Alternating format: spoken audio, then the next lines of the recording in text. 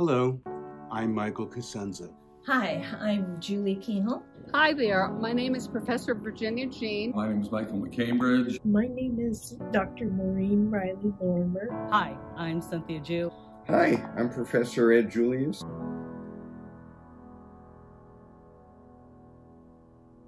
I've been a faculty member in the Graduate School of Education for 18 years. 45 years as a faculty member, but I also graduated from California Lutheran College in 1969. I have been teaching here for over 25 years. Well, as full faculty, about 22 years. It's 2009, which would make it 15 years this year. 19 years. Well, I've been employed at Cal Lutheran for 43 years now.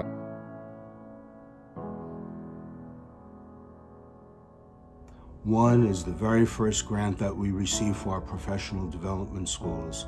My friend and colleague, Dr. Mike McCambridge, was the principal investigator, and we were awarded $1 million to provide professional development to both our teachers in the school district and our teacher candidates. Another proud moment was when our professional development school network received national recognition from the National Association for School University Partnerships. And last, my last proud moment that I unfortunately won't see through because of my retirement is the National Science Foundation $1 million award we just received last year to prepare new teachers for the STEM subjects. I have too many to come up with just one, but I feel that I have made a difference in some of my students' lives based on emails that I get periodically, and one just yesterday. And that is what makes the whole thing memorable and worthwhile to me, is the idea that I've done something good in someone's life. Favorite CalU memory over the 25 years that I've been teaching here in terms of accounting and finance is the book that I published over a 5-year period called A Village of Knowledge. And it's the interviews of individual very successful business owners across the street at University Village. And Gerhard absolutely was very effective in helping me reach out to these individuals in this community. But this is our book. It took 5 years to write. It's absolutely so exciting. The highlight of my career. Well, truly it's about working with faculty and students, primarily students. We were able to really work together in terms of building the major, and we went from something that was fairly small to something that was rather large, and these are memories that I will hold, with me throughout my rest of my life. My favorite memory has to be the opportunities for students to showcase their research. The master's students showcase their work in the GSOE Festival of Scholars poster session every year, and that's really exciting. As well, the undergraduates showcase their artwork in the Honors Art Show in 2022. I think my most memorable moment in teaching was when my second daughter, we were involved in developing the deaf and hard of hearing program, and then being part of bringing cultural proficiency to counselor education.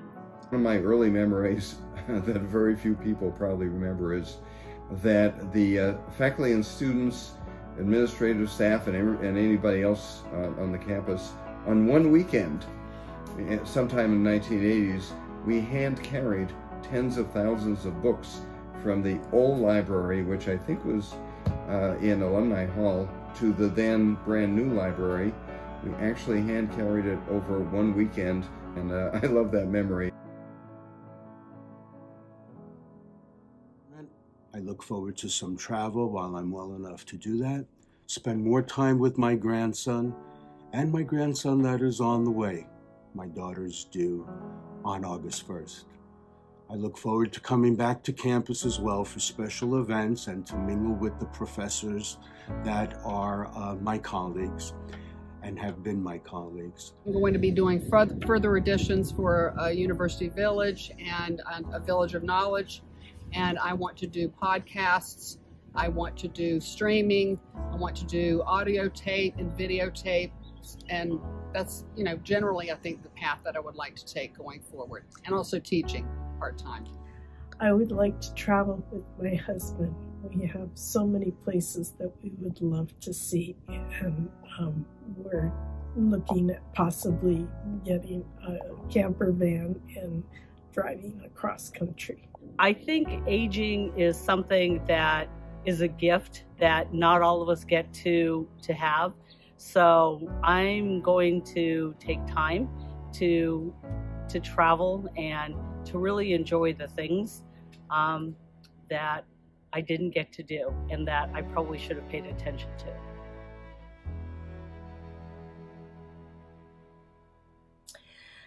I will miss everything about Cal Lutheran. I will miss the students.